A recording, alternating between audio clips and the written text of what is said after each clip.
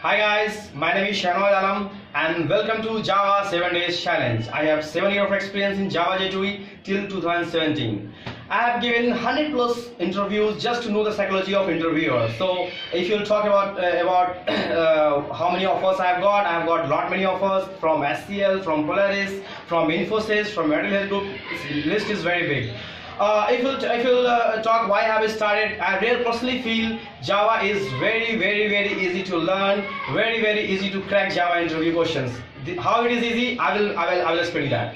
We have generally 4 topics to study: OOPS concept, exception handling, multi-threading, collections, and few algorithms.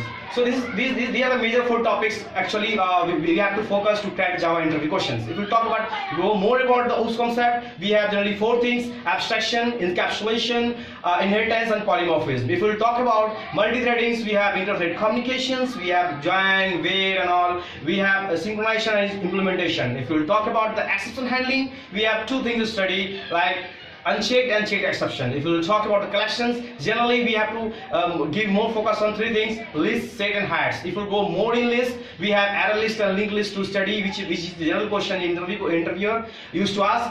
If we talk set, tree set, and hash set. If you ask about the map, we have hash map, we have hash table, some concurrent class also there, like concurrent hash map. So these are the major topics which we have to study and focus to crack the Java interview questions.